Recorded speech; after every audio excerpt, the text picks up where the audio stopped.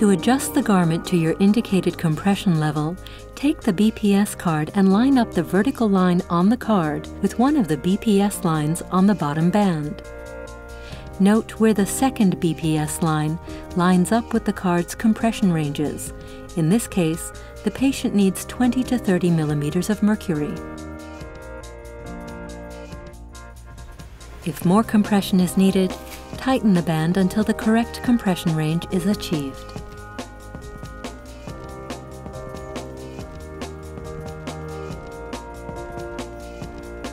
If less compression is needed, completely loosen the band and refasten it with less tension. Repeat this process with each band going up the leg. Make sure to adjust each band to the same level of compression. Readjust the bands as needed throughout the day to provide firm and comfortable compression. Once the correct pressure is set using the BPS card, you may fold the top and bottom part of the circaid undersleeve over the top and bottom edge of the circaid juxtalite garment.